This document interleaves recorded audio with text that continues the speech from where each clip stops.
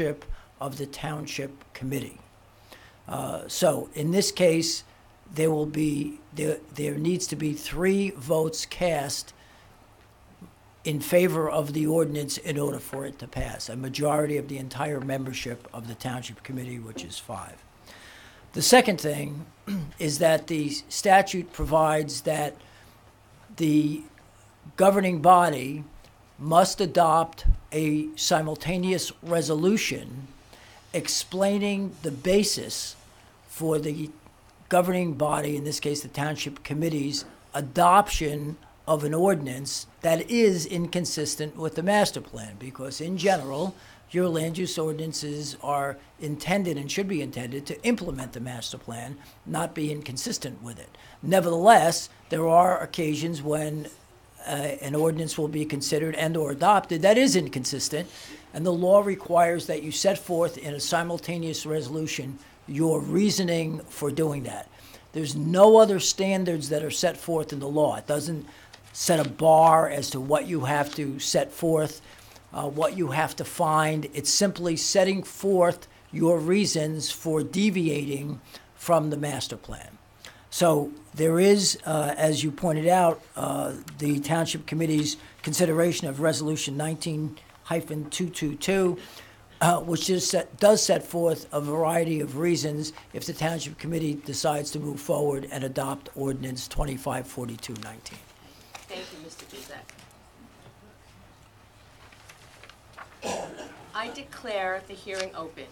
Anyone desiring to make a statement or offer commentary concerning this ordinance will please come forward to the podium and identify yourself. As is our normal procedure, in the light of the number of people who may wish to be heard in connection with this ordinance, each person will be asked to speak once, will be limited to 3 minutes to offer comments. A beep will sound at 2.5 minutes to alert the person that their speaking will conclude shortly. And this will give a chance for everyone to be heard. Questions posed by persons speaking during the course of the hearing will be responded to as may be appropriate in the light of pending litigation by counsel or the township planner at the end of the hearing, that is after everyone's comments have been heard. At the conclusion of the public hearing, any member of the Township Committee desiring to make a statement concerning the ordinance will have their opportunity to do so. The hearing is now open.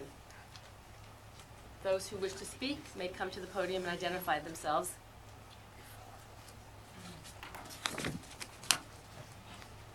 Nobody wishes to speak? Okay, I'm Dmitry Shelkhov, 26 Brookhaven Way, Short Hills. So I guess my first question, Mr. Buzek here laid down the law. My first question is, whom does he represent?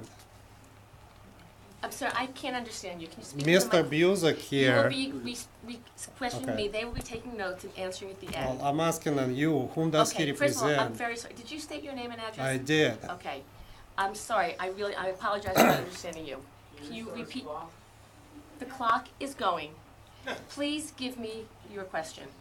The question is, whom does Mr. Buzek represent? The township. The township. Okay. So, from the township website, I printed out this legal background. Who did prepare that legal background? Please give all your comments. Everything will be answered at the end of everybody's comments.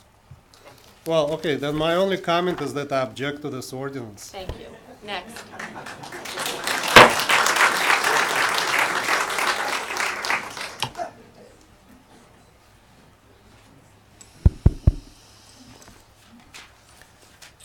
Madam Mayor, my name is Dr. Richard Riva. I've lived in this town since 1961. Is the Probably clock going? longer. I can't see it. It started at 2:30 instead of 3:30. Okay. Ed, can you sorry, can we explain the clock? It starts at 2:30. It will then beep. You will then have 30 seconds to conclude your comments. Okay, we can start afresh. Mr. Homsey. You get 3 minutes total. Starting. Now, 2:30. Madam Mayor, my name is Dr. Richard Riva. I've lived in this town since 1961, probably longer than the majority of the people in this room. I have educated my children in this township. and stayed in this township after they graduated. I have served my town. I am a past president of the Board of Health. I was a town Santa Claus for 9 years. I've also been past president of the Millburn Short Hills Republican Club. Therefore, I can state that I have a historical perspective of the persona of our township. We have a target on our back because of the commissions and omissions of private administrations. Political payback and catch-up can be rough.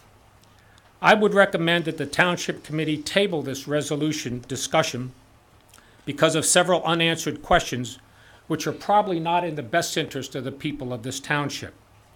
Number one, are there conflicts of interest and affiliations of the Township Committee? Last Tuesday at the library, it was glib and disingenuous for me to hear that there was no conflict, and I looked into it. There was no further discussion. Under the Freedom of Information Act, the people of this township have the right to be fully informed. All members of the Township Committee should be willing to stand and state and affirm that they have no conflict of interest or affiliations prior or presently with Mr. Silverman and his pyramid of business entities. Not to do so suggests Tammany Hall and bullying politics. I'll skip sewage. Parking. As previously stated, all parking was to be within the building complex underground. There's been no intuitive discussion regarding where commercial vehicles will park along Chatham Road or Woodland Road, where presently a UPS truck and a car can't pass at the same time. Where will the township garbage trucks supposed to go? Where will the guests of the tenants of that building park? This area cannot support this increased traffic volume. My last point, because of time, is the environmental impact of the township Texaco property. I have seen no New Jersey Department of Environmental Protection statement of that. I think there should be a report that was reasonable, and there should be public disclosures of prior testings of this site. The Glenwood area is environmentally sensitive as there's a small rivulet that runs between the Arboretum and the planned site. A contaminated runoff is not acceptable. Thank you for listening. Thank you.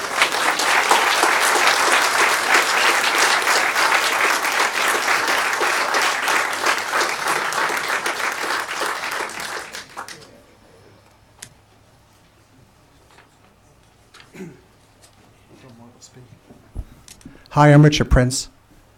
And my wife and I have lived in town for 25 years. Can you hear me? Yeah. Okay. My first town hall meeting in 25 years, so I've been delinquent, but I learned from my friends, but I'm glad I'm here tonight. First of all, thank you for the committee for your service to the town. This should be civil, even though many of us are troubled by the project. I guess this is an unrehearsed speech, but sometimes those are the best. The first thing I would put down for the record is it would be good for the committee, I think it would be valuable for the town to know that, to echo the last speaker, there's no conflicts of interest in any regard for any step of this process. I assume that's the case, but it should be clear. Second, there should be some kind of certification that from a urban planning perspective, of which I'm not an expert, every single box check that needs to get done was in fact done, whatever that means. And in fact, if every step was done, was it done per the full spirit and intent of whatever that checklist should be, including things like safety evaluation, which I understand perhaps incorrectly was done in July when no one is in town, or in my area, most of us are on vacation, kids are not in school, so that if in fact a safety study was done, what's the effective meaning of it? The environmental impact study, was that done? Did the Arboretum register any concerns? Were they involved? I'm told they're not. That sounds a little suspicious.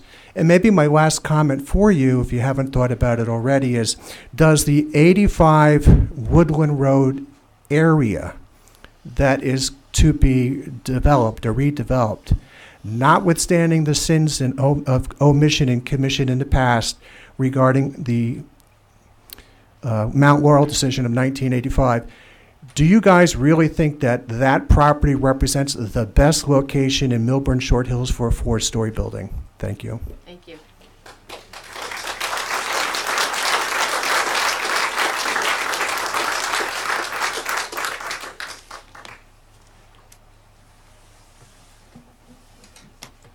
evening. Good evening, how are you? Good, thank you. I'm sure you've had better days. My name is Nancy Mayer, 84 Woodland Road. I'm kind of interested because if I read correctly, there's 50 spots allocated for the medical facility. I would like to point out that I went over and actually counted the spots that are currently there. They far exceed 50, and there is already an issue with parking for the patients on Long Woodland Road and Chatham Road. And I think that that's something that's important for everyone to understand and recognize. It also boggles my mind, and I apologize if this was done and not presented, but it is hard to believe that in this day and age, an environmental study was not done and shared. And it is hard to believe that those are the values we are passing on. Thank you.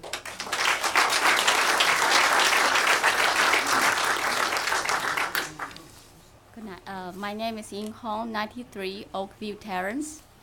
I understand our town has concerns about lack of low-income housing and eager to fill the deficit.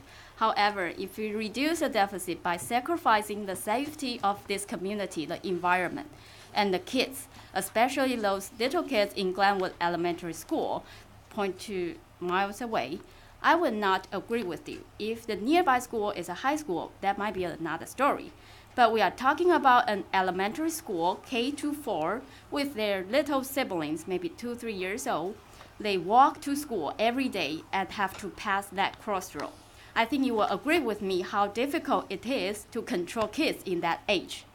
With the increase of density in the new construction, the traffic will increase and the risk of these little pedestrians will increase significantly. I'm a mom of 2 elementary kids at Glenwood, and I'm also a professor of statistics at Rutgers. So let me try to show you some evidence. Based on the statistic in NHTSA, National Highway Traffic Safety Administration, the accident rate in Essex County is 0.005%. If we increase the number of cars from 100 to 140, with those 40 cars maybe coming from the new residents, the accident rate will increase 40%. If increase from 20 to 200 to 240, the rate increased 20%. That's shocking to me. I sincerely hope I can convince you how important your decision tonight will be. I sincerely hope you can think about those lovely faces from Glenwood Elementary School when you make your decision. Those are kids that needs your protection. Thank you Thank very you.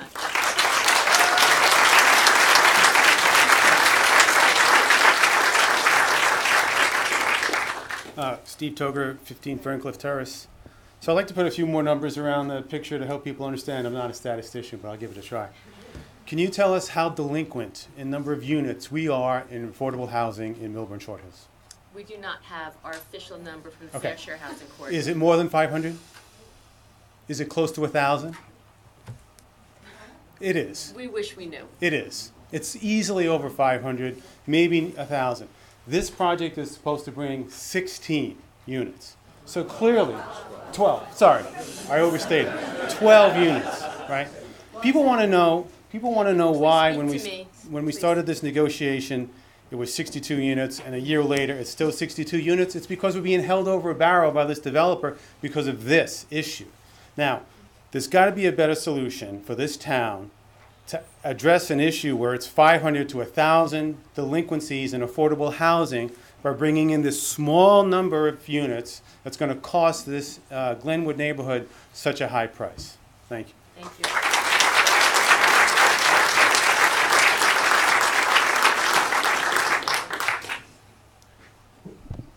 I'm Sam Reckford, 28 Ridge Terrace, Stone Street. evening. I want to follow up on that point because maybe I just don't understand something. But if we need more affordable housing units, why are we allowing all of these non-affordable housing units to be built here and destroy our neighborhood? Why not make a rule that every unit in advance of what they can build as of right has to be affordable housing and then see how many they want to build? It seems like they're just using this as a wedge to build lots of non-affordable units that are going to be right, just destroying our neighborhood. This just isn't right. Thank you.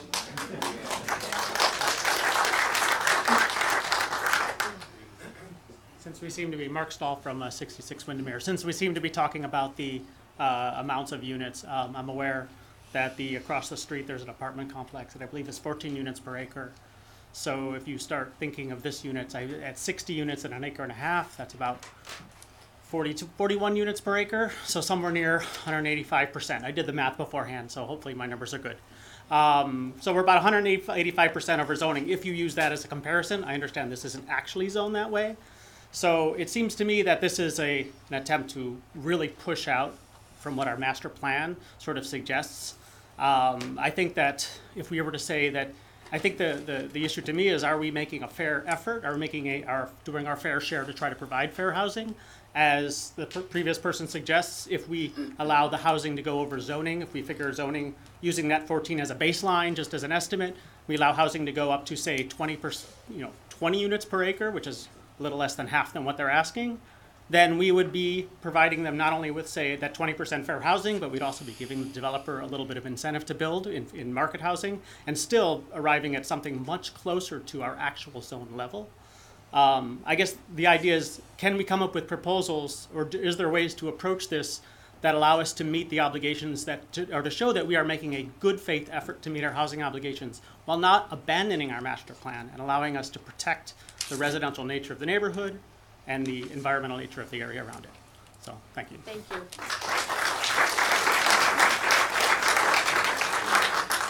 you.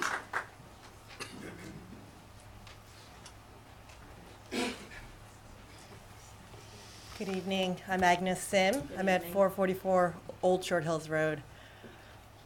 I want to echo what everyone said before, but really on the numbers. I did review your statement, so thank you for that. And the understanding I got was on the fundamentals, and I'm asking this committee to review the fundamentals once more, given everyone's sentiments here.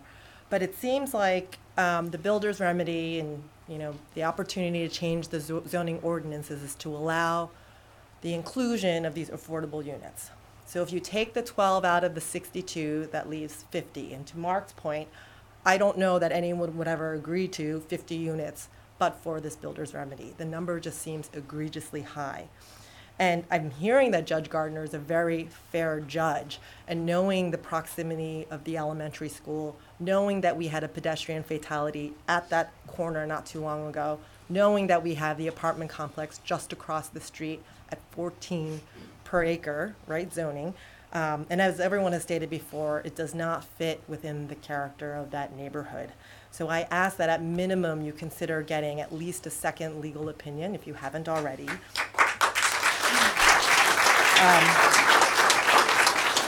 Just to throw one name out there, there's attorney Jeff Serenian, who represents municipalities, and he's tried the Mercer case that we've heard before.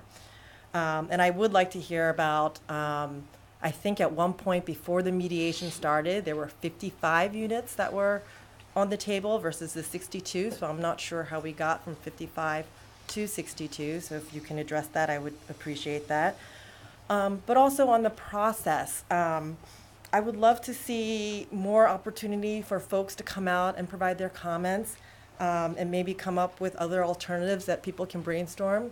The Q&A last week I did see on the website, so it was helpful to have a taping, but that was on the night when the elementary schools had back to school night. And especially when you've got Glenwood impacted in such a significant way, having the Q&A session when Glenwood parents were going to be at the school versus the library, is a huge opportunity, I think, that was missed to get everyone's opinions. And similarly, tonight we've got the middle school back to school night. So of course there are a ton of parents there that I'm sure would have liked to have been here as well.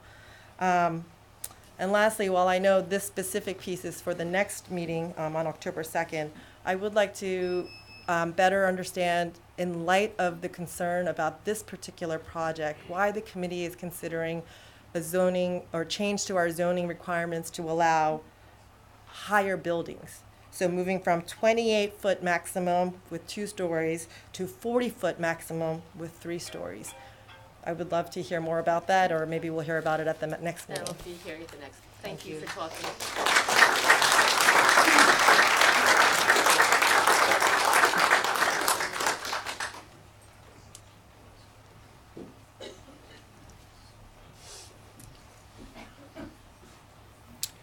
Thank you. My name is Larry Nesser, 79 Stony Lane in Short Hills. And I had 3 minutes prepared, and I was going to use all 3 minutes around appropriateness and scale and density and safety and all the other issues that my fellow town members have articulated prior to me coming up, and I thought they did a great job. So rather than do that, I think I have 2 questions. I have one question, which is how the settlement became so misaligned with a high-quality suburb and what a high-quality suburb should be. So that's a question in general. And then my ask of the committee would be the same exact thing I tell my kids, right? Which is, does it smell right? And if it doesn't, take a step back and take your time and make sure you get it right, because this is permanent. So there's nothing wrong with taking a step back, rethinking it. Maybe that means renegotiating the settlement. I don't know if I'm using the words properly, but renegotiating what we're about to do, and just take your time and make sure it smells right. So thank you. Thank you.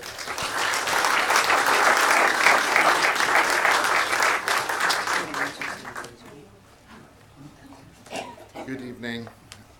Good evening, everybody. Richard Wasserman, 24 Inverness Court. And I also stand before you as a resident of the neighborhood. My kids went to school at the Glenwood School. I love the town, and I also have specific concerns about the overall size of what's going in. And I know the town is in a tight spot. There's no easy answers here. I know we have to do our affordable housing, and I know we have limited choices. But I would say at this point that there may be an opportunity to take a pause, to bring in an outside counsel, to take a second look at what we're doing before we sign off on this. I know there's a lot of tension in the room in terms of... Mr. Wasserman, please speak to me. Yeah.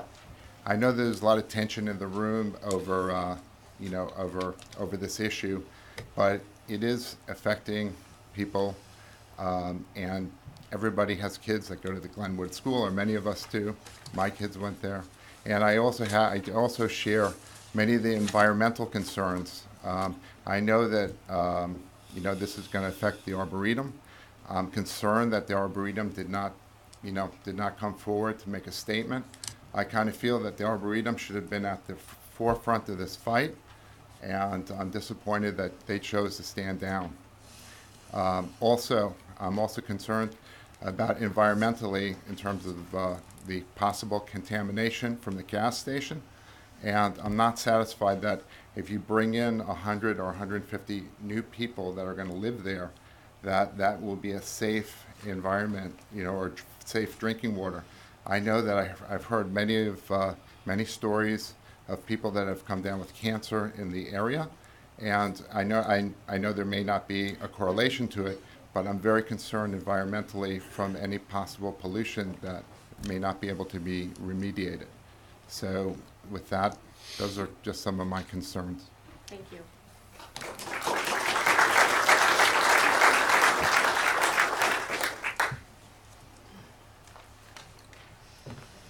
Shri Singhvi, 50 Montview Avenue, Short Hills. And your name, please? Shri, S-H-R-I. Thank you. So a couple of things. Obviously, a lot of people have made their point about this particular project. But the other concerns many of us have is if, as a town and the committee, if we do not do the full due diligence on how this goes along, this will open a floodgates for a number of other such projects. And so this is not going to be the first one. The second question I would like to understand on the last line of this memo, that in such a trial, the developer will not be limited to seeking the number of units on which willing to settle is 62. So we would like to understand what's the maximum they could go, because if here, losing is 82 and winning is 0, I don't know why settling on 62 is a victory for the town. Thank you.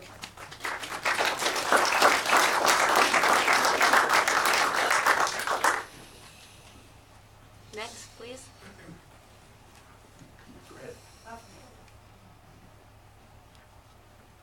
Hi, my name's Joanne Hughes, and I live on Ferncliff Terrace, and my husband and I have been in town for over 40 years.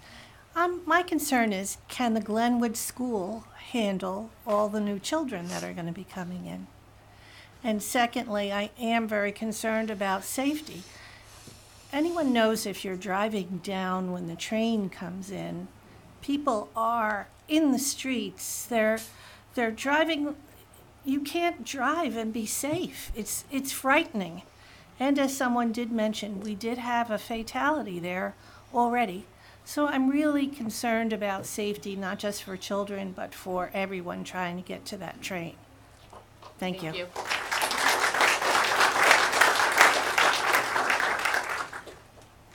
Ted Kuntz at 108 Forest Drive. We've been in town for probably 35 years as well. Children went to Glenwood. So we're very concerned about what's happening. And what my point is, we would like to know what the planning committee is really doing to fight for us. As you can see, most of this town is probably against this project, against the density of the project.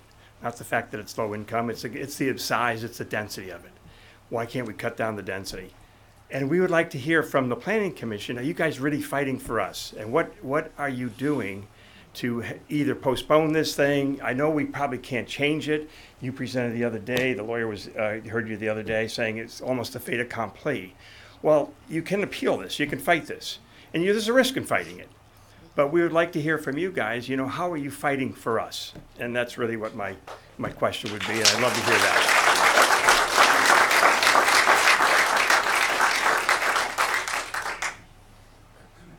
Next.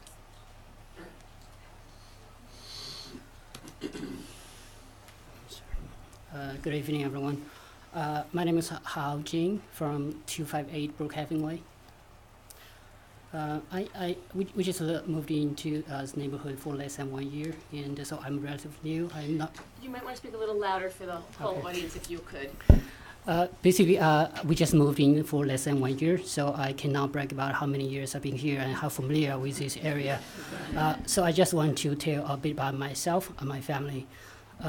We got the house like September 20th last year, and in November we have a baby who is now 10 months old, and we love him so much that we moved here. That's the main reason, yeah. And then a few months later, an old lady was hit and died at the cross of Cherry and Woodland, so that worries me a lot. And now we are, I haven't read through all the details in all the plan, but like the 62 units does worry me a lot, combined with the medical center. And so that's the thing I would really appreciate if you can do a bit more than what we have at hand right now. Thank you. Thank you.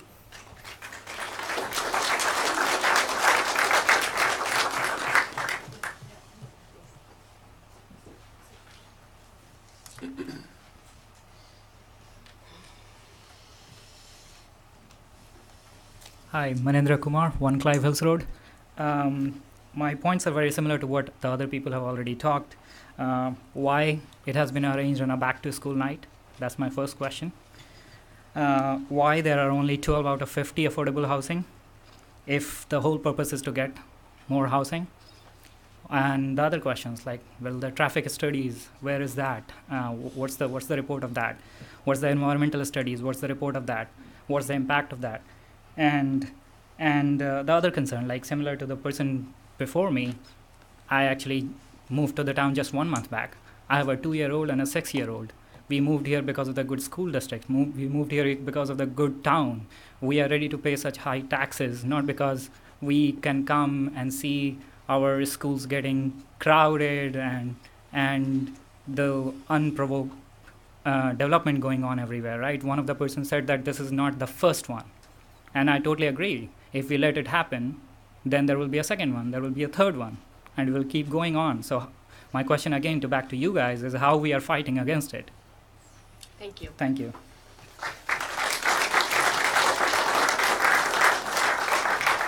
Ready?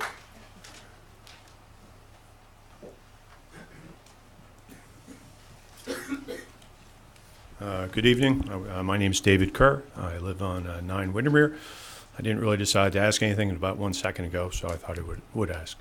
Obviously, there's a lot of feelings about the project. Can you talk a little more about the back end? If the Township Committee did decide at this point in time to not approve the settlement, what are the immediate next steps? And also, are there any case law or other results in other jurisdictions where remedy lawsuits have been rejected? You know, what is the potential downside? I know this was touched a little at the last meeting on last Tuesday, but maybe you can talk a little more about that.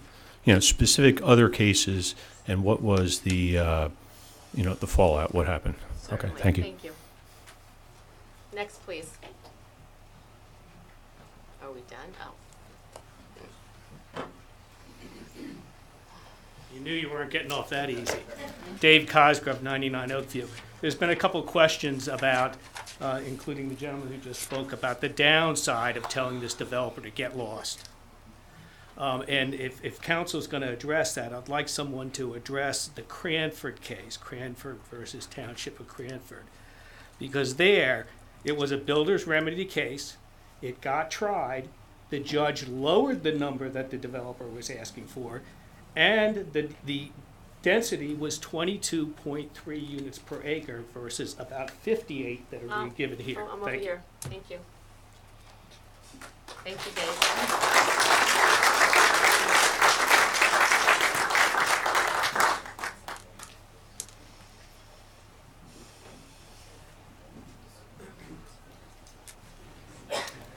My name is Gary Butter, 55 Baltusrol Way. By my calculations, which could be off, I've been living here for 28 years. I must admit, and I apologize for not being as up on all this as a lot of my brothers and sisters in the room are. But it sounds to me, I'm curious about what concessions were given up by the builder. It seems to me, when I went to a meeting, which I think was about a year ago, the complaints were the fact that it was 4 stories high, and I thought one woman was very effective in showing a balloon of how high that looks from across the way. That from what I hear today, it was 55 units at that point, and now it's 62. And so I'm kind of wondering, it seems like we're negotiating going in the wrong direction, and is there anything other than just the threat of the builder's remedy that is forcing us to settle? I'd also would love to hear from everybody in the room who is in favor of this. I don't want to think that they are in here silently. And I also like to say one other thing about, I have no real concept of how bad this can go if we don't settle. But I will tell you that over 25 years ago, the Sachs property was bought by Stop and Shop, and I know that because it was purchased before my daughter was born, and she is now over 25 years old. And there were a lot of ups and downs, including losing at the New Jersey State Supreme Court, and yet they sold it. And so there is something to be said that, in some instances, justice delayed is justice granted. Thank you.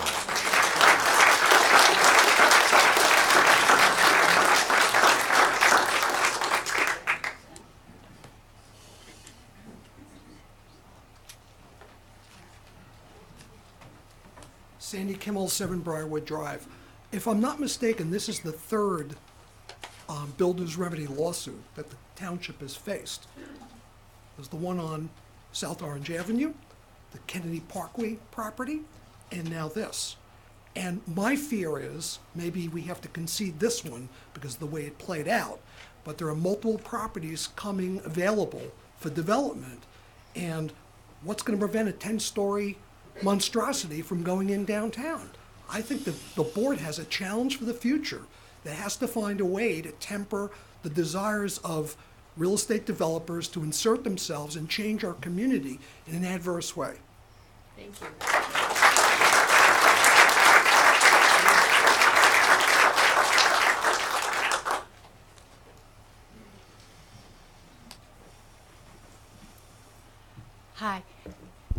Hi, my name is Belinda Lu. I live at 40 Briarwood Drive, Harshan School area.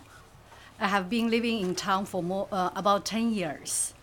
Dear Township Committee members, I wish you to vote no on the settlement with the Silverman Group, postpone the voting date, and asking for an extension on the immunity period.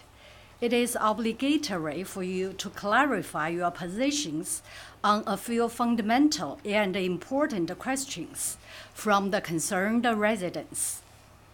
The median house price and median income in Millburn are believed to have a gap from those of affordable housing market.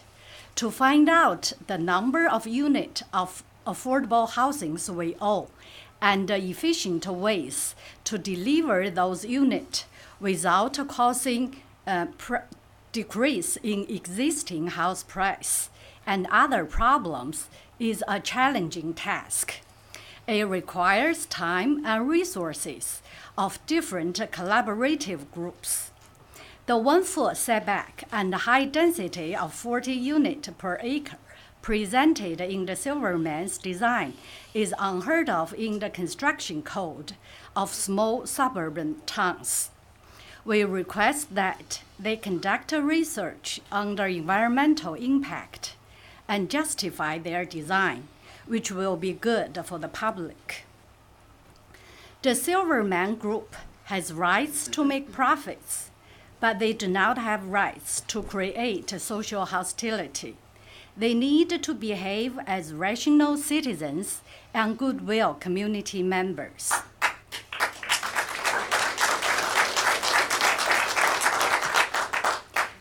The Fair House Act in New Jersey State is believed to advocate affordable houses, not intended to destroy Millburn housing market. Not only is that our most valuable asset, but also our very homes. Please postpone the settlement vote, asking for an extension. We need time to work this important issue out with each other. Thank you,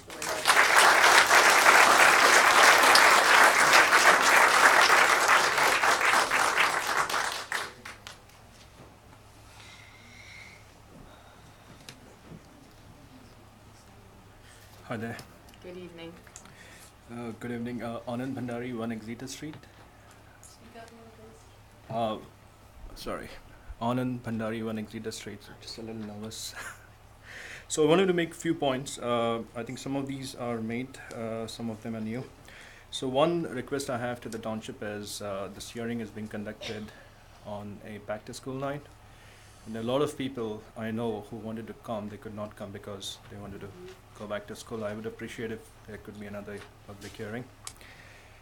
The next question I have is, I understand like out of 62 units which are being made, like there are only 12 which are affordable, which is such a tiny percentage. So I think it would help if numbers around like how many affordable houses we have in the township, what is the percentage which we're trying to meet, what are the different ways in which we can actually meet those numbers, if there are any studies which have been done and if they could be made public. Traffic studies, like a lot of people have actually spoken about traffic studies. Have we actually done an impact of having X number of additional people, what is it going to do to the traffic patterns? Very important and a little concerning. And I understand like 3 days back, Silverman actually filed a lawsuit. Was it 3 days back? They filed this builder's remedy lawsuit when the township was about to I think it's one thing which is important, which should be made clear, like there are absolutely no conflict of interest, you know. So it would really help if everybody could say like under oath that there are no conflict of interest. Environmental study, very important. And one more thing, actually one last thing is a study of impact. So I understand that we created the Washington School because we ran out of classroom space, right?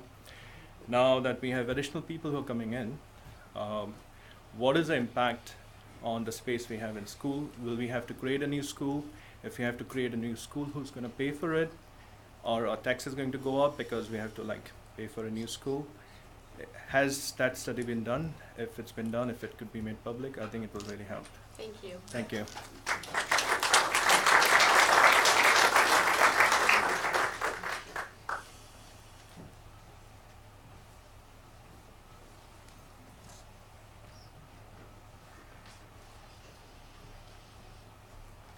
Hi, good evening. My name is Mark Zingali, 36 Elmwood Place. I don't want to repeat the many excellent points that have been made this evening. Just want to put a fine point on a couple of numbers I heard. Notwithstanding the excellent statistics that we heard earlier, there are about 43 units per acre proposed of the 62 on an acre and a half. Plus, there's also the Summit Medical Group office, about 10,000 square feet. So the density is actually, that's going to increase the density, whether it's cars, people, traffic, and so forth. So I think I heard across the street, the density is at about 14 units per acre. So we are talking about more than double that, plus the Summit Medical Group.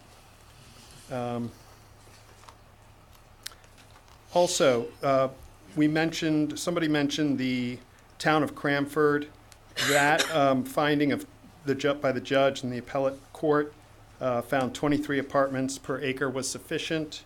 That's about 92.5%, or actually this proposal is about 92.5% higher than that decision. One other thing I did not hear is that the former Saks building is going to be developed into 270 apartments, I believe. So that could be, who knows, 500 people. And they are going to be, many of them, you got to assume, will want to take the train at Short Hills, which is a 10-minute walk away or a 5-minute drive. And many of them will be dropped off. We know that. It's common sense. I don't think that was considered. Finally, I just want to echo the point about the process, greater openness, greater consideration. I think it's very, very clear to all of us here that this number, 62, coming from 82, just seems like the 82 was anchored first. And you bring it down a little bit, and you only get 12 affordable apartments, housing apartments. So it just doesn't seem right.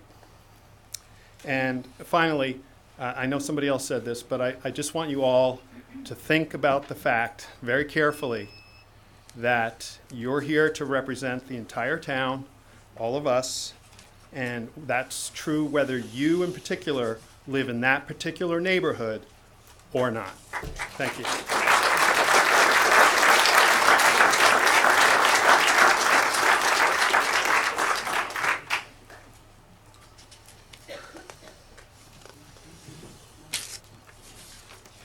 Hi, good evening. My name is Joe Esposito. I live on Meadowbrook Road in Short Hills.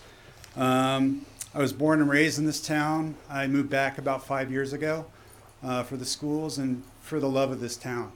I'm very dedicated to this town. I'm also a member of the Pedestrian Safety Advisory Board. It does trouble me the impact of cars and pedestrians and that there was a fatality right at that corner. I just wanted to share something from the founder of Short Hills neighborhood, which was Stuart Hartshorn, a quote that he had.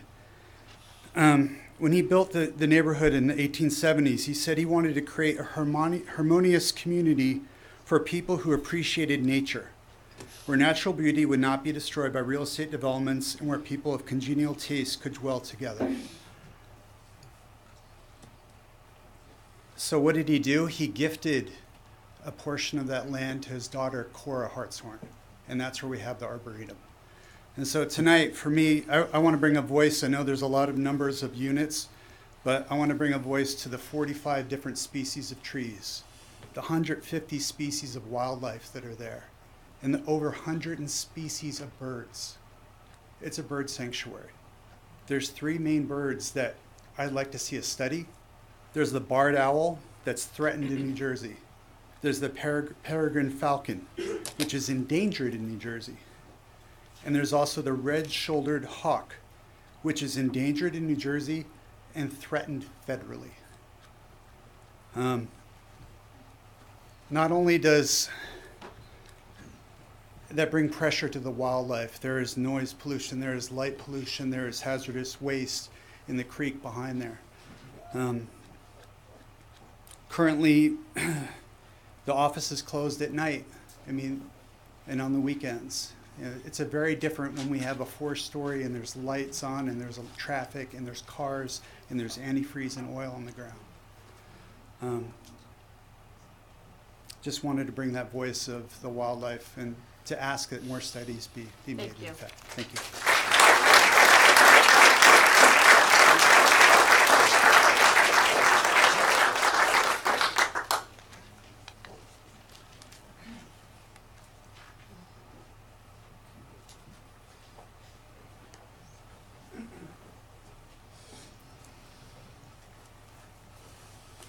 Good evening. Hi. Thank you for inviting us. I'm Bill Horvat. I live at 40 Whitney Road, which is not in the Glenwood section. But I was listening to some of the numbers that were communicated. I think somebody said that we could have an affordable housing objective of what, 1,000, possibly 1,000 units. And I wonder how many units of housing do we have in the town? 5,000. And if we have to accept proposals like this, we are getting 5 units for every affordable housing unit. That would say we'd have to add 5,000 units.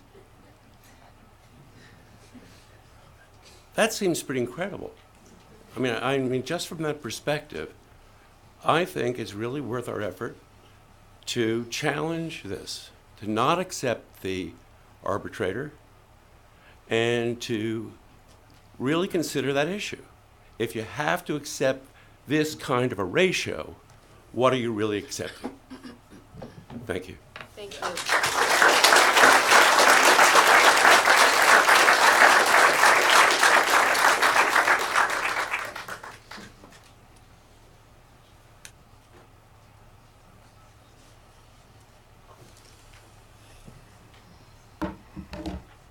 Hi, Andrew Finkelstein. I live on Taylor Road. Been a resident for over 10 years now.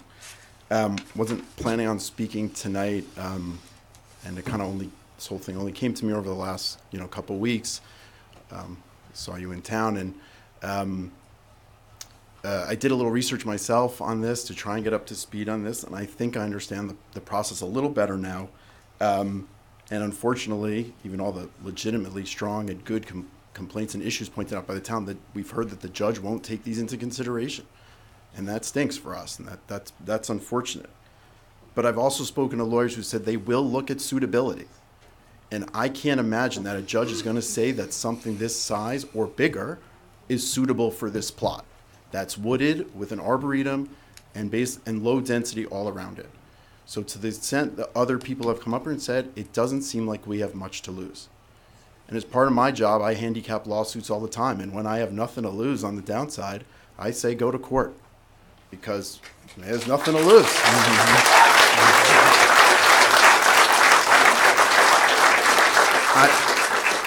I've also spoken to some builders who are friends in New Jersey, and they do this process for a living. And we are, from what he tells me, he lives in town, we are being played just the way the builders like it. They make an absurd ask, 82 units. They ask for something through the moon, shameless, and the town settle for something that they think seems reasonable off that point, but it's also still ridiculous, which I think our planner also mentioned. We would never approve something like this otherwise. So we should not play in their hands. I think we should take our chances in the lawsuit, but I'm not a lawyer. But I think we need a second opinion. I do respect the work our advisors have done. I know their work is very strong. I respect the work of the committee. I know a lot went into this settlement. I know we're very far down the road, but I just think we should get a second opinion. They're lawyers that specialize in municipality-only cases. If they also say we should settle, I'm willing to say so be it. We're stuck. But I think we need another opinion, and I think the other opinion will say not to take this deal. Thanks.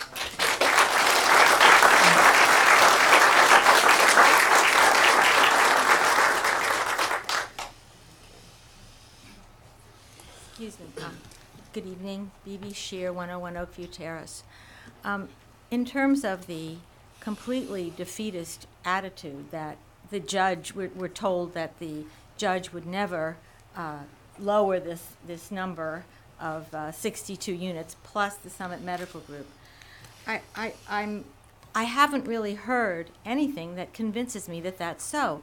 Other towns do better. I believe that there's a good chance we could do better too.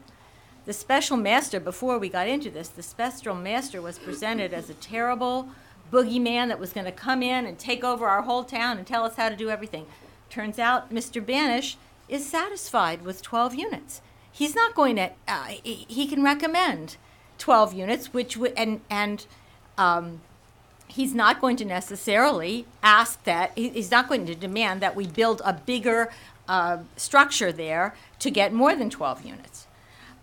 In addition, it was a bit discouraging that the Summit Medical Group, the proceeds to Silverman from the Summit Medical Group, are not being considered here at all. I think that's a good issue.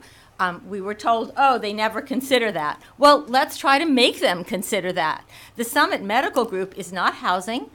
We don't need to have the Summit Medical Group there.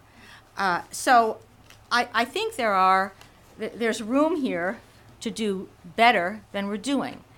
And I am going to ask each of you who's going to vote to do the right thing for this town and reject the settlement.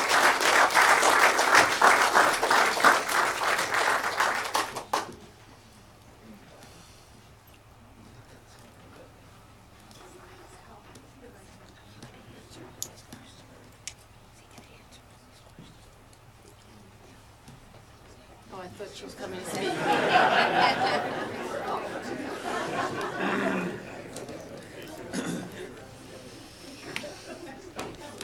She faked us out. Deborah Nevis, 65 Knollwood Road. I have a question that perhaps Mr. Phillips can answer towards the end of this hearing. There's a section in the area of setback requirements that says that along Chatham Road, the minimum setback shall be 7 feet, except for a permitted area of encroachment of up to 125 feet in length, as measured parallel to Chatham Road from the westernmost property line. Within this area of encroachment, the building may be set back 2 feet from the property line. This is repeated again along Woodland Road, another permitted area of encroachment, and also along the shared property line with Lot 76 and Block 1904, which I believe is along the Arboretum on the western portion of the property. The minimum setback shall be 1 foot. What I'm wondering is, what is a permitted area of encroachment? So if that could be explained, I would appreciate that on what will be encroached. The other thing I wanted to say is I was at the mall yesterday and I saw Matt Calley in all its enormity and realized that what's going in at Woodland is not that far off from what's going up at Matt Calley, except that instead of being along JFK Parkway, this is going up on Little Chatham Road and on Little Woodland Road. The only difference with Matt Calley that I could see, other than a story or two, is that there's actually a significant setback for the Matt Calley site, which, according to this ordinance, is not in existence for Chatham Road. Currently, the setback requirements are, I believe, 10 feet, but if a building goes above 32 feet, then currently under the ordinance, the setback has to be a foot per foot going up in height. So right now, the buildings on Woodland are set back almost 25 feet, and we're now talking about setbacks of 1 foot and 2 feet, and at maximum 8 feet tops. The buildings along Chatham Road, the storefronts are at the minimum setback of 10. So we're not just talking about an overwhelming building in terms of height, but we're also talking about something that's going to be in our face in terms of where it resides on the property line. Please vote no on this. I know you've had a lot of information given to you from the attorneys, and you know what the outcome can be. I think a lot of people here have done a lot of reading. There are attorneys in this audience. We're aware that we are at risk, but we're asking you to represent us and vote no. Thank you.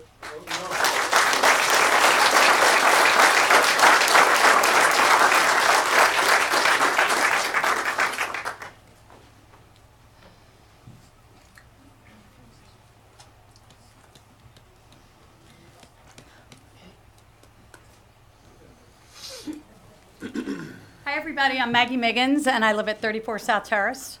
And I think this is incredible. Thank you all for showing up. I'm so impressed with this room, and I think we have to give a big shout out to the Cosgroves who have been following this for 2 years. I just want to do that. I think that's important. You know, I work and live at 36 Chatham Road. That's where I am. That's where my office is. I'm Maggie Miggins Group at Keller Williams Realty. And it's a great place to work, and I love seeing everybody that walks by. I can't tell you how many times I've been crossing the street where I've almost been hit, people speeding down that road. I think this building is too big, and I think we're trying to put 25 pounds potatoes in a 5-pound bag. That's how I see this. And I'm sorry for all of you, quite frankly. You've been handed this, and as I said, it's been kicked down the road. But I think let's keep kicking it until the people that make the numbers for us, that tell us, you know what, Millburn, you've got to give 1,000 units. Or because all we're hearing these numbers, these scare tactics, it's ridiculous. Get the number and then figure it out, because we are about 5,000 units here. If you throw another 5,000, that just changes. We are a suburb. We're not a city, we're a suburb. And I think if you add these units slowly, and it's important we have them, it's important we have fair housing, I'm not against that, but I think it's gotta be like adding eggs to a cake batter. You do it one at a time. And I worry about the impact with property values, I do, which again, you have nothing to do with, but life changed with SALT deductions. It really changed from a real estate perspective, and that's what I do for a living. We'll close 100 houses this year, but we're starting to sense a little bit of pullback and pushback, and I could run numbers for any of you if you wish, but I think, no, I'm not for business, but to be able to show you, like, you know what, the real estate's getting impacted. That is a little heaven over there, and here's why I want you to not vote on it tonight. I've asked, and I don't know if you have the answers to this or not, but I've been trying to get all the old tax maps. I've been trying to get all the old title work and all the title searches that go all the way back to the beginning. I've asked my title company to run it. I'd like to see the land that is the township's portion. Was that ever part of the Arboretum? Did it somehow get carved out? When the township carved out a piece of it to give it to the Summit Medical Group for parking, was that allowed? Is that what Cora Hartshorn would have wanted? I don't know. And I'm trying to get those answers. And I think it's important that we wait and we get those answers first before we go and vote for this. And if I'm wrong, I'm sorry, but if I'm right, terrific. And because, by the way, if the township has done anything untoward, we have an opportunity of losing that piece of property. It gets reverted back to the county if we'd done something with the land that could have been part of an arboretum that maybe got carved out. I don't know. I'm just saying, I'm asking you not to vote today so that we can look and make sure that we're covered. Okay, thank you. Thank you.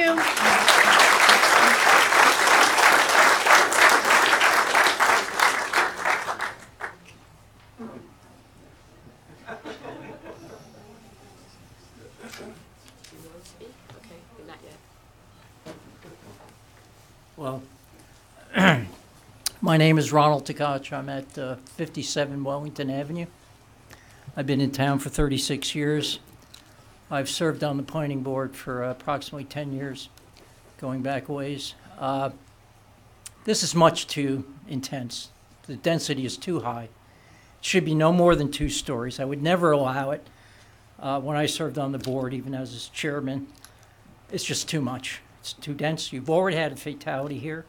And as you've heard time and again from the people in this audience, I think you really need to be representing us who voted you in.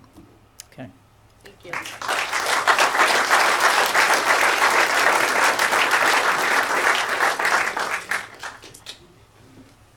Anybody in either of the hallways? Shelley Wang, 90 Oakview Terrace. I just want to echo everybody here.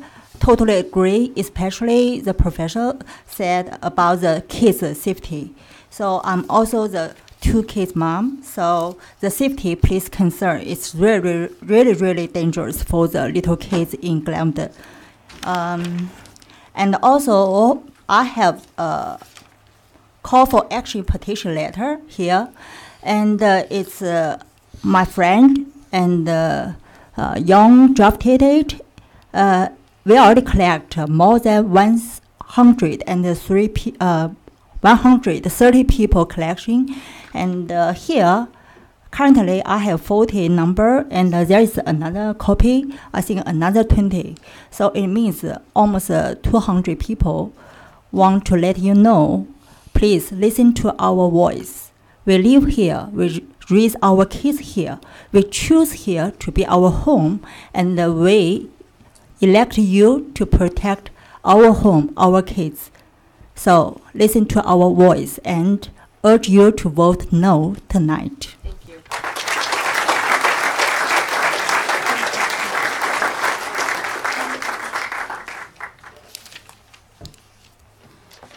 Hi, I'm Ajay Yadav. I live on Minisink Road, Short Hills. I have been living in this town for the last 5 years.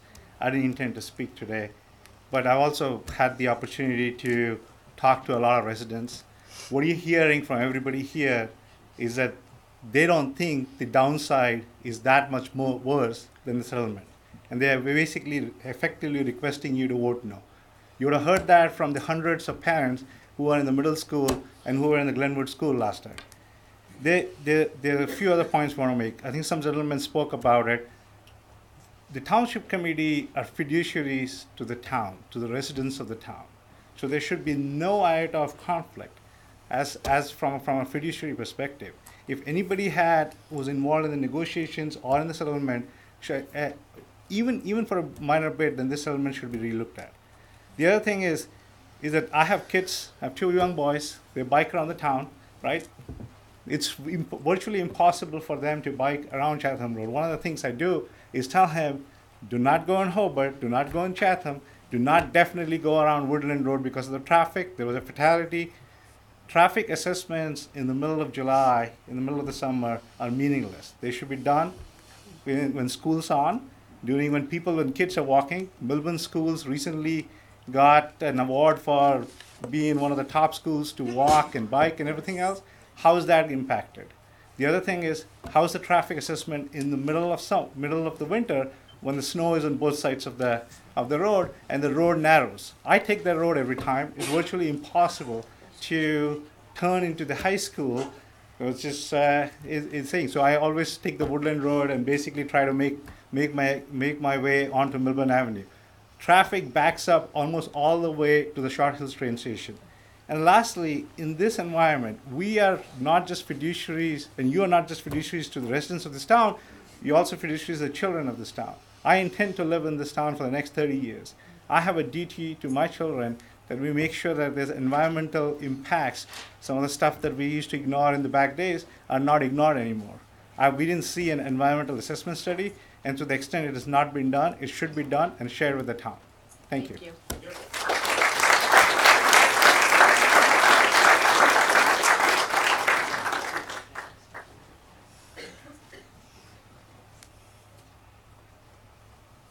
Anybody in the hall want to speak? Oh, someone in the back, okay.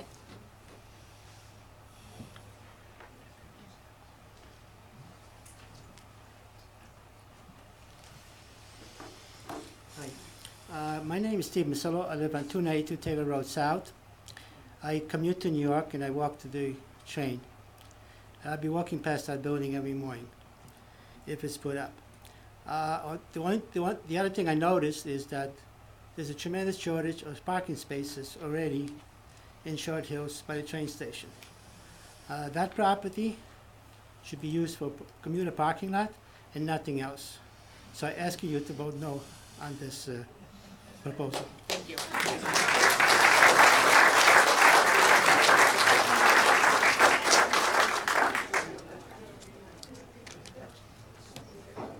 Does anybody out in the hallway want to speak?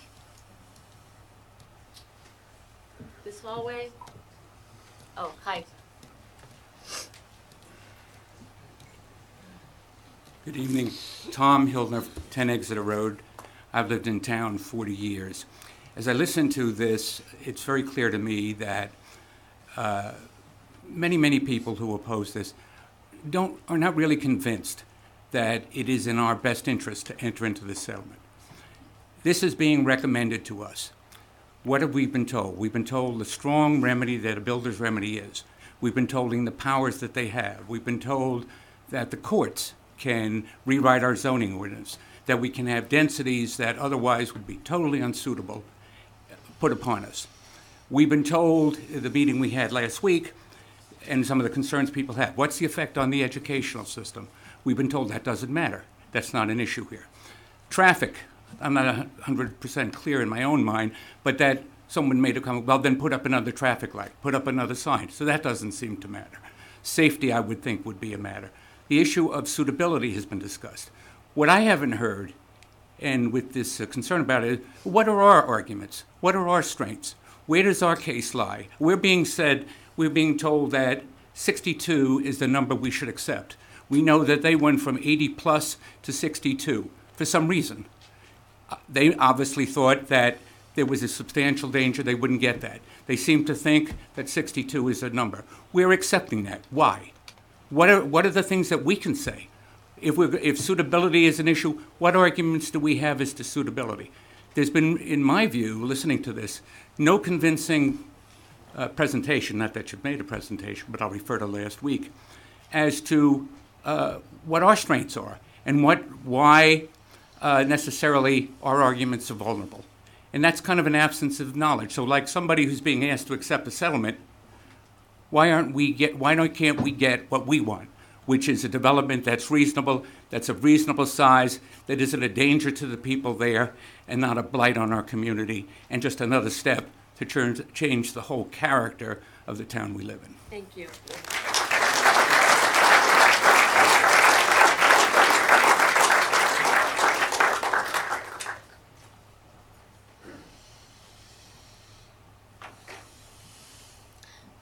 Please.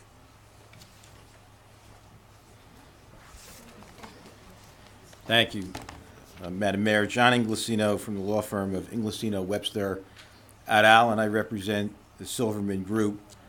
First of all, I want to commend the members of the public who came up here not only this evening, but also at the other two meetings that I was at. You have a very educated and passionate citizenry here in Millburn, and that is to be commended. A lot of the comments that I heard, frankly, in the legal process relate mostly to the site plan process.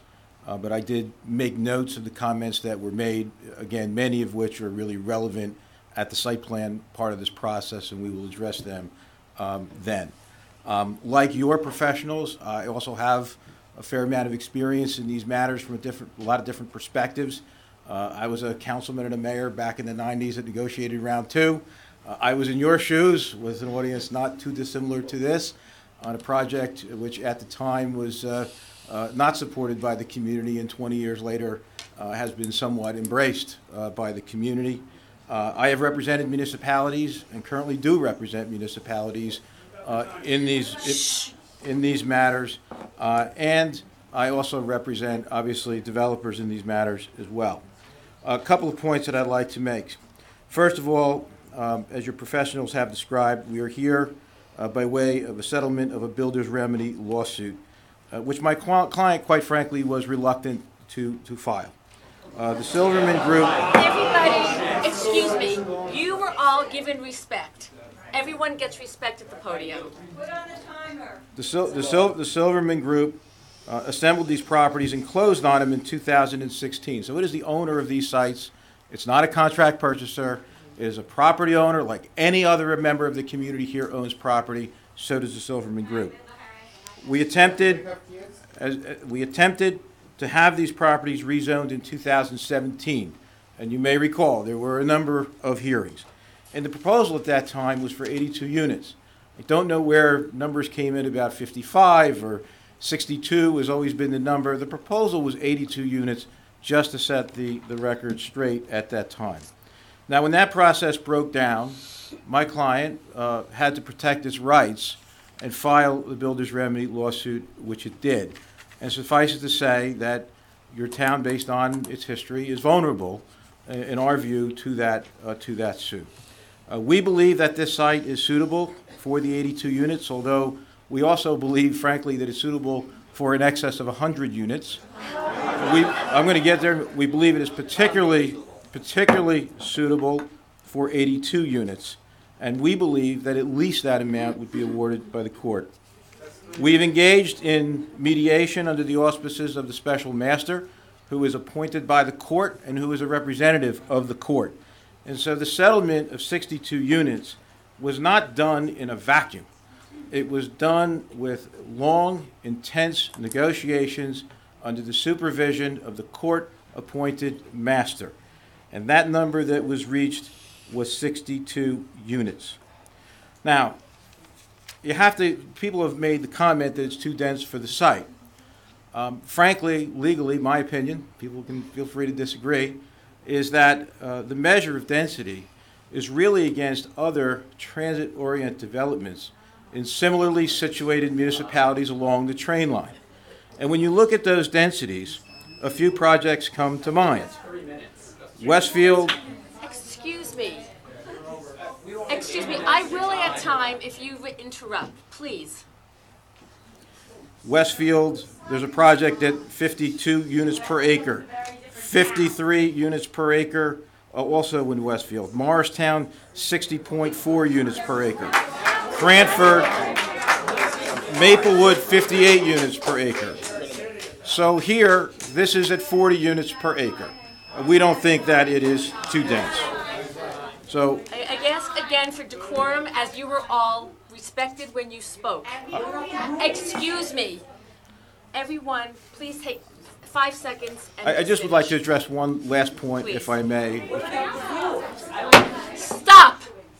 5 seconds, please. Which was raised as to why my client would accept the 62 units. Okay. First of all, we made a settlement. We made a deal. Okay. Time is important to my client, and we'd like to get started, and we would like to settle with the community. Thank you very much. Thank you. Oh my God. Excuse me for losing my temper. Everybody has been given equal opportunity to speak at the podium and was not interrupted. Okay, let's move on. Is there anybody else who would like to speak tonight? Sandy, you spoke. I'm sorry, sir, you spoke, please. I spoke briefly, I want to speak again. Please, we have somebody else to speak. Stephanie Nesser, 79 Stony Lane. In response to the Silverman's attorney, and he cited Morristown, he cited Westfield. Those are very different towns and different places from Chatham and Woodland. Chatham and Woodland is a small suburban neighborhood, thank you, neighborhood. They are not in any way compared to Westfield and Morristown.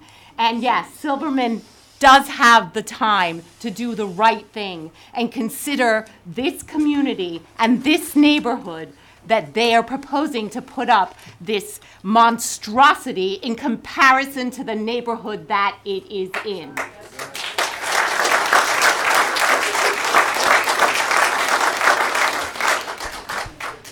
Janet Pizar, 186 Main Street in Millburn. I've been sitting here biting my tongue, but I could bite it no longer. I'm not a NIMBY. This is not about not in my backyard because I don't live anywhere near the proposed development on Chatham Road. But I care about the town, and I think it will be an eyesore, and it will be displaced, and it is out of proportion to everything there, and I feel for the residents that live in that area. However, You owe the people here tonight an explanation. This is not even a controversy because you don't have every other person up here talking and speaking and advocating for this development. It's not controversial. You have an obligation to your constituents, not to the developer. You owe us an explanation, and we kind of have a feeling now how this is all going to shake down. So one thing I would like to say in terms of recourse, folks, make this a voting issue. In 2 months, you're going into a voting booth. Make this your voting issue.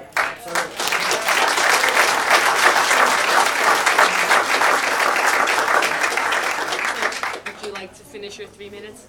Sure, I'll take less than 3 minutes. So, I'm actually a litigator, I'm an attorney, I'm a federal litigator. So, this type of suit's not my cup of tea, but as a litigator, I just want to say something.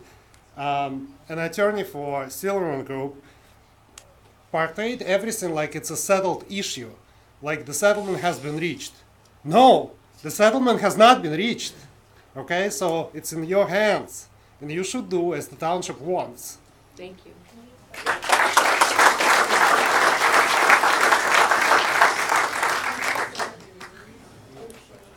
Tom Herbertson, 76 Oak Tree Terrace. I just have one question. I guess it's more directed to Mr. Buzak. I was at the meeting last Tuesday, and he was talking about interveners. And I was just wondering, depending on how this vote goes, I don't know if this will be addressed, but can a citizens group like ours hire our own attorney? Because he said that a builder can intervene, and the COA can intervene. Well, can citizens intervene? And that's my question. There's no reason to rush this through. Like people had said, the Saks property that was 15 or 20 years. There's no reason to rush this particular project through in 2.5 years or so. Thank you. We'll address that. Thank you.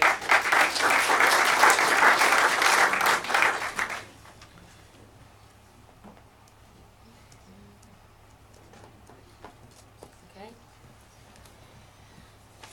Okay.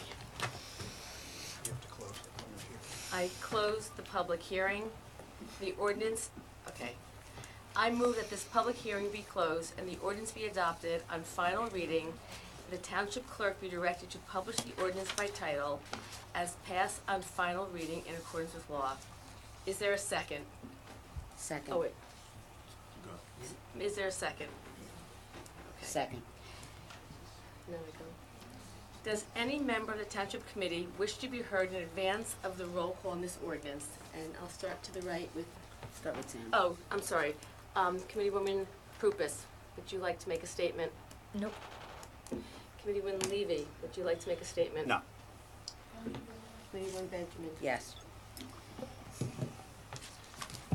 I believe my constituents are entitled to an explanation of my vote in favor of passing the Chatham-Woodland Road ordinance. I understand your unhappiness. Oh, wait. After, yeah, I'm sorry. Oh, wait, I'm sorry. Give me 1 minute. I just wanted They speak now. Oh, okay, I'm sorry, continue. I understand your unhappiness, displeasure, sadness, anger, and profound sense of disappointment.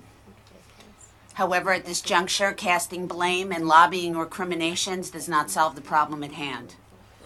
With respect to this particular development, trying to answer how we got to this position is irrelevant.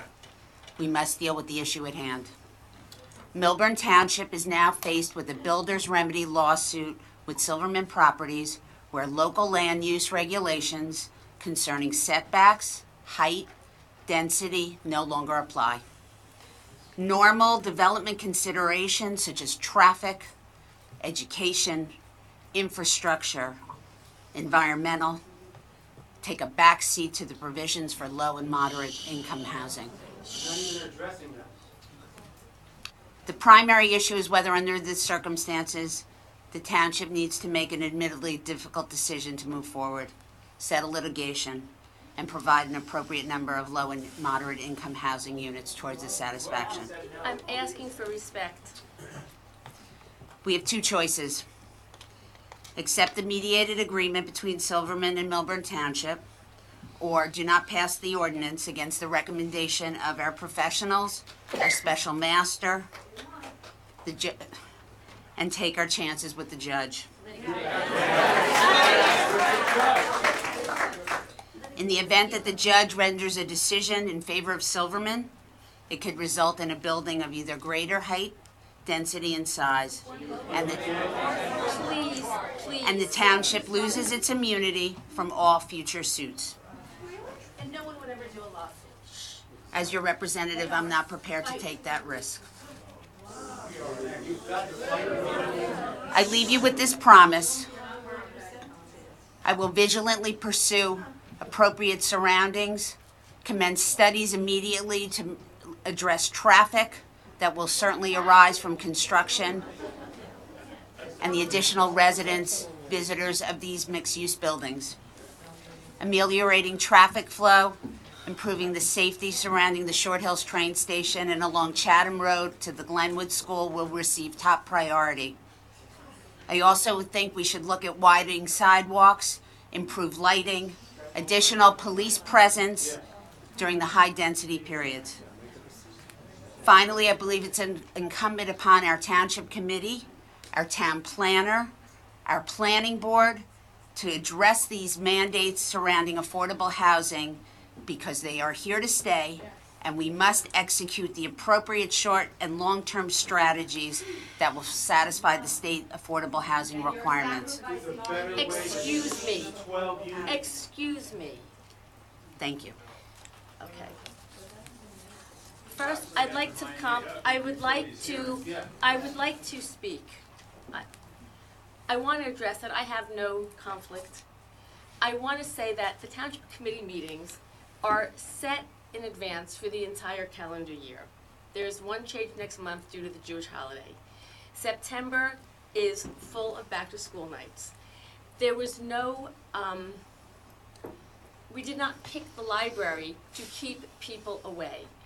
It was the only night our professionals available, and to think otherwise, I can't convince you that this was not right. I've also lived in Millburn almost my entire life. Be assured that I have read all of your emails from the residents who live near Chatham and Woodland Road and those who may not live near there and have concerns. I understand your concerns about the proposed density, your fears that the character of your neighborhood may change, your concerns of traffic and more possible school-aged children. I have personally had many sleepless nights and agonizing days thinking about nothing but this project, your concerns, and the difficult decision that looms before us as a township committee. I need to assure you all that everyone at this DS and Town Hall have worked in good faith with the township's professionals every step of the way for over 2 years. 2 years. This has not just appeared to get the best settlement for the residents in the project area, but for all of Millburn Township as a whole. A decision on 85 Woodland Avenue must take into consideration its potential impact on the entire township of Millburn. Woodland. As my former colleague, Mayor Robert Tillotson, a 3-term committee member, once said, Millburn has kicked its affordable housing obligation down the road and the can has stopped. It has indeed stopped, and it is before me and this township committee. It has been over 40 years, and the courts are now more involved in how every municipality must proceed. As you know, we have heard your pleas when you asked us not to declare this area an area in need of redevelopment, of which it did fit every legal portion. You asked us not to fear a builder's remedy lawsuit, so we moved forward with litigation. As required by Judge Gardner, the township participated in a mediation process. We brought every one of your concerns, questions, and list of requests to the table. I met with several of you. Many of these were indeed incorporated into the final settlement. Many of you, as one of you said, are lawyers, and you have researched this in tremendous detail. Your research shows that Millburn Township is obligated by the New Jersey Constitution to provide our fair share of affordable housing in the state, and that the builder's remedy is a tool for developers to see that that happens. You understand what the township committee is up against.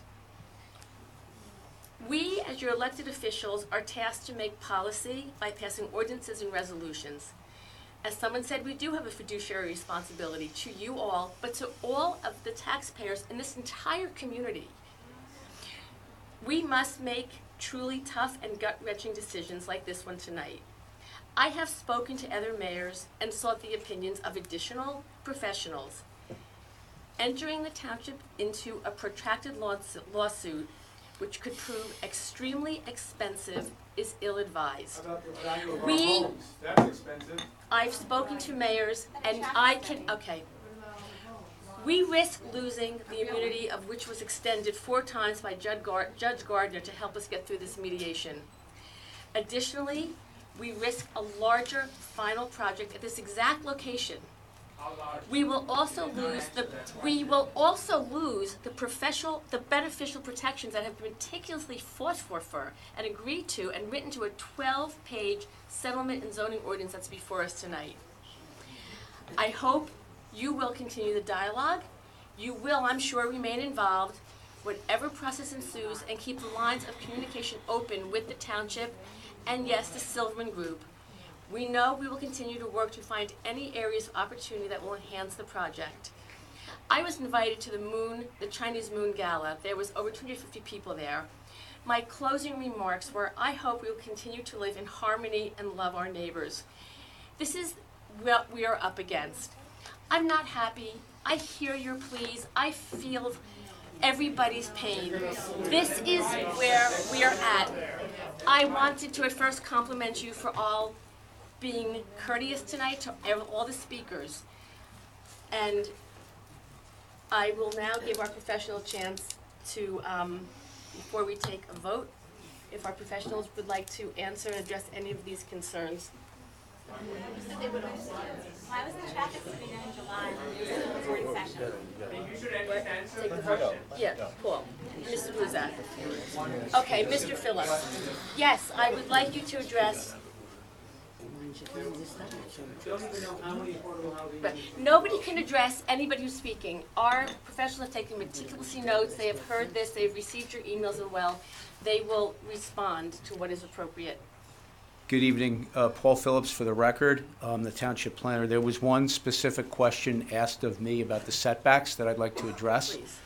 So the question really, I think, was what is meant by the permitted area of encroachment in the setback section of the ordinance. Let me just preface that answer by saying that the setbacks that are in the ordinance basically reflect or mirror the concept plan that was part of the settlement agreement. That's why they're detailed setbacks. And by way of example, Chatham Road setback was mentioned in the question of the member of the public. There is a 7-foot minimum setback except within the permitted area encroachment, where that setback can go down to 2 feet. And that permitted area encroachment is measured, I think it's 125 feet in length, measured from the westerly property boundary. So there's very detailed standards, again, because the concept plan that was part of the settlement basically is mirrored in the ordinance per se. Thank you. Thank you. I asked the question, I still don't understand Can I come, Deborah? Then I don't remember what your question was. You said you were going to write them down. The and answer them all professionals tonight. are writing them down. explain what a permitted area of encroachment is. What is encroachment? What does that So all it means in its simplest sense is that for that 125-foot area, the minimum setback goes from otherwise 7 feet down to 2 feet. The setback of the building to the property line. Mr. Buzak. Mr. Buzak, is there anything that, in your notes that enable you to answer to some open-ended questions? Please.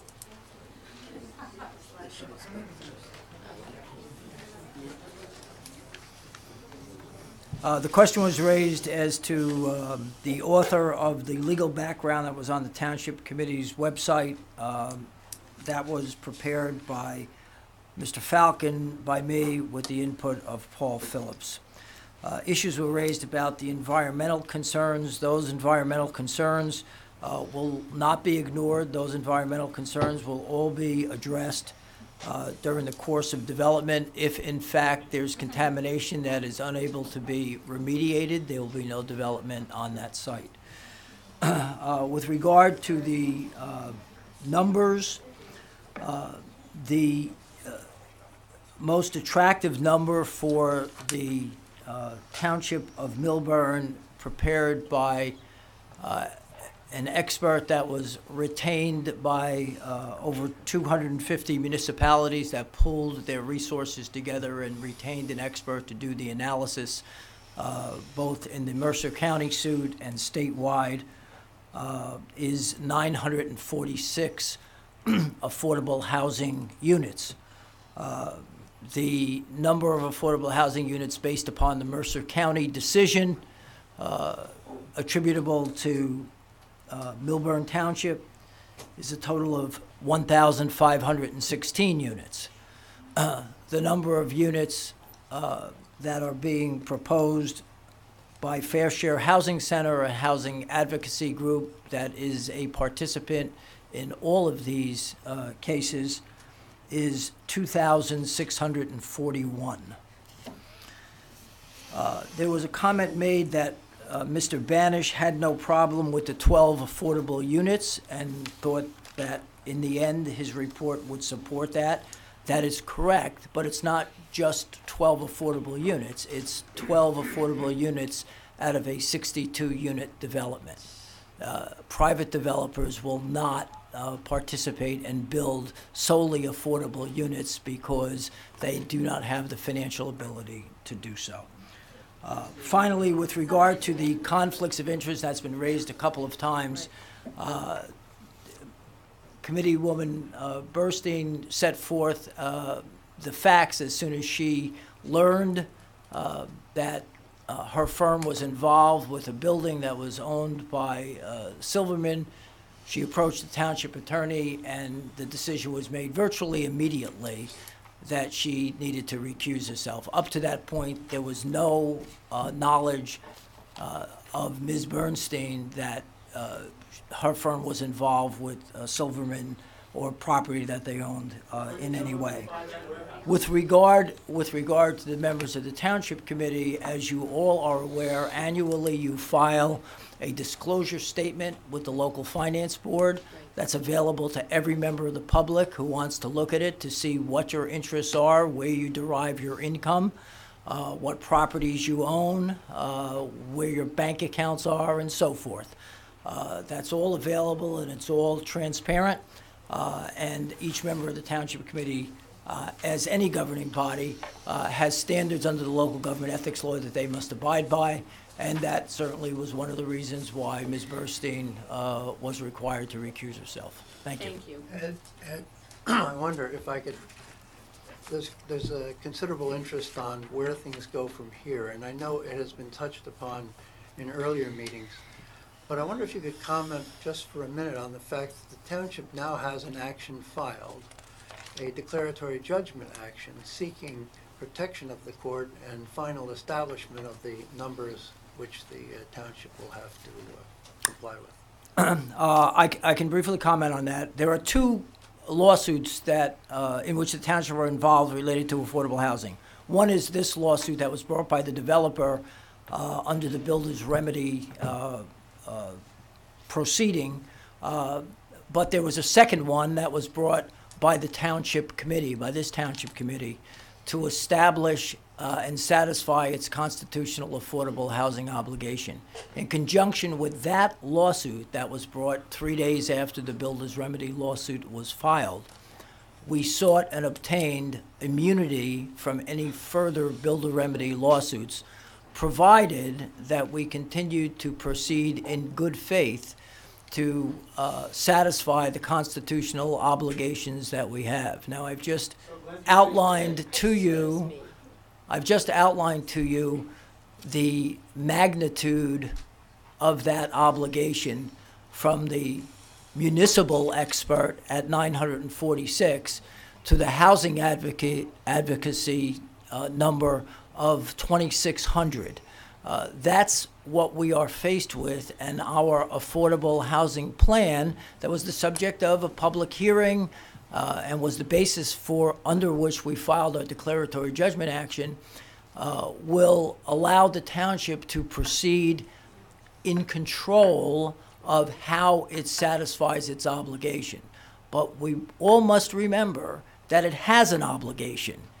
While we are in control of how we satisfy the obligation, we are not in control of whether there is an obligation. And Mayor, as you pointed out, that obligation is an obligation that's created under our state constitution. It's not created by the legislature. It's created under the state constitution as interpreted by the judiciary. Thank you, Mr. Bruzak.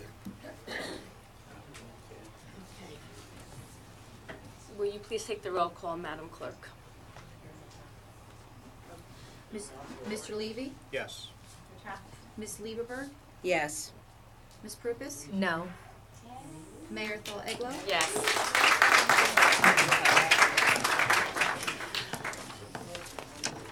The ordinance is adopted. Finally, concerning ordinance 2542-19, we now move on to resolution 19-222, which is responsive to the planning board report.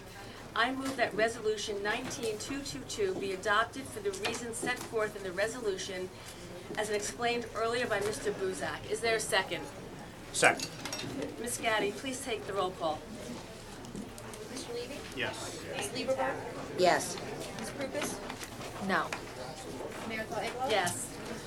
The resolution is adopted. Is there any committee member that has an item of old business? Does any committee member have an item of new business? May I have a motion to adjourn the meeting? Move to adjourn. May I have